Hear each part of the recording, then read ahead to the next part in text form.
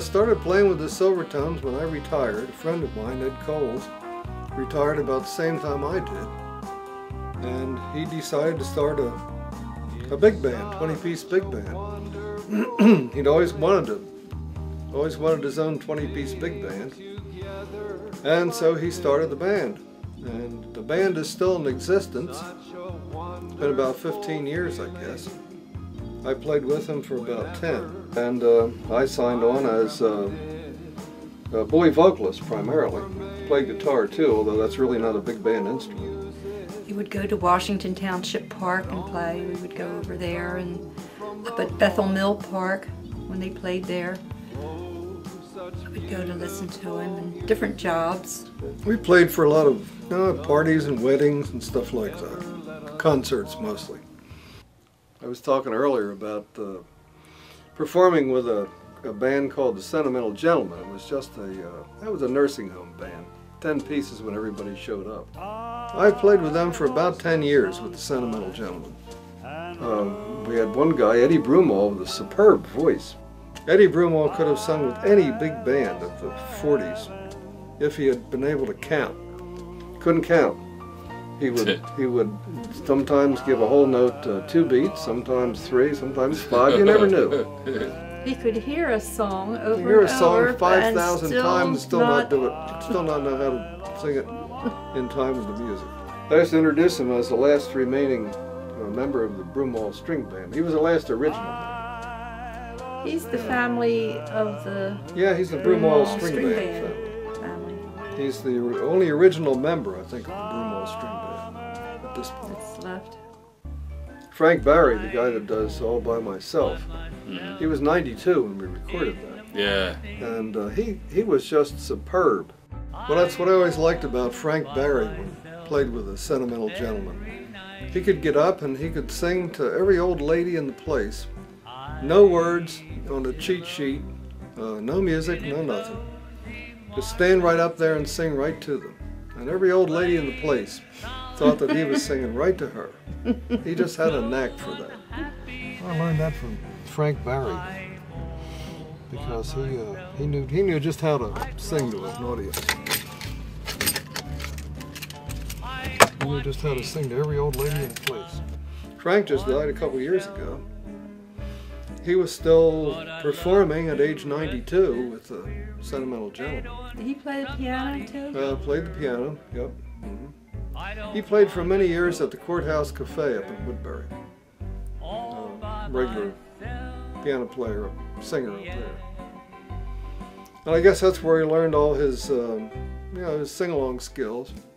And then I went out on my own, started entertaining in the senior circuit. Under the name of Music Man. Right, the Music Man.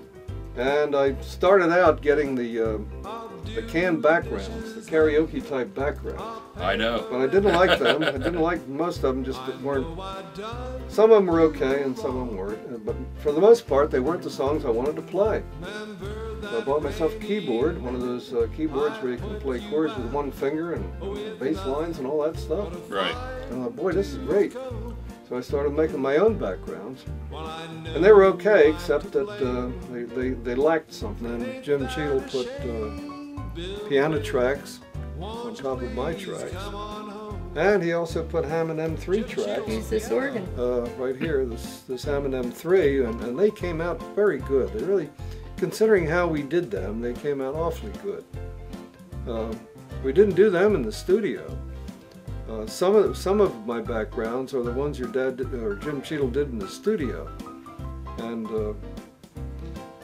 they complement mine real well. I mean, all of them are good backgrounds. Mine wouldn't be all that good without all the extra stuff that Jim put on them, the Hammond tracks and the piano tracks. Remember the first one we did? What was it? Bill Bailey, Won't You Please Come Bill Home? Bailey. The first one we did was Bill Bailey, Won't You Please Come Home. He'd never heard the song before, had no music, and sat down and played the piano part one time through, just the way I use it all the time. Came out perfect. It's amazing. Takes real talent to do that. And he's learned a whole new repertoire. He's learned a lot of songs he never heard before. I've learned so many new songs from you. That's right, you have a whole new repertoire. That's right. You could go out on the senior circuit.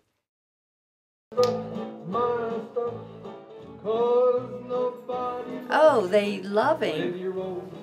Yeah, the old ladies love him. They all think I'm a cute young thing. Do they, No, they like his kind of music because they're familiar with his music. They know every word to every song, and I think it sparks something in them that is in their memories, and they tap their feet and clap their hands. Yeah, they really like the kind of rhythm that he plays. Half of it is whether they like you. The other half is mostly whether they like your music. If they like you and like the music you do, then that's most of it. I think they love him. Again, I've never been to one of the shows, but from what I'm told, that Harry is the music man. They love him. They love to have him come entertain them. Well, people like it, and I enjoy doing it. There'll be a change in the weather, a change in the sea. Yeah, I'm getting the sign that I better quit here. Can we do one more? Okay.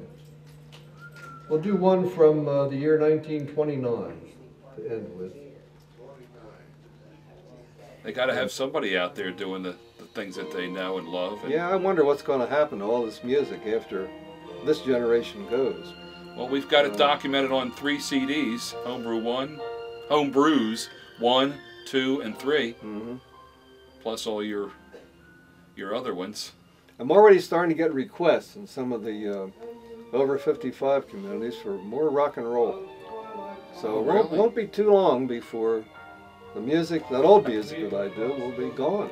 I think the stuff that I play will eventually just go away, because that'll be, I think rock and roll, 50s, mid-50s on up, rock and roll will be around, even when 80s and 90s rock and roll is popular. But I think the stuff that I play, all that pre-1950s stuff, is eventually going to go away. Nobody will know it anymore. World War II, It'll all be gone someday. Glenn Miller stuff. Yep. Oh gosh. Nobody will know anything about it. It'll be about as popular as Civil War stuff is. You know? Today's old folks don't even know that. The music of the years gone by. Just the way it goes. Okay, Harry, here we go. All right.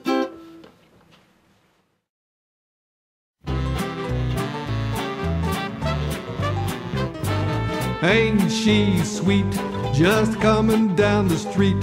I ask you very confidentially, ain't she sweet?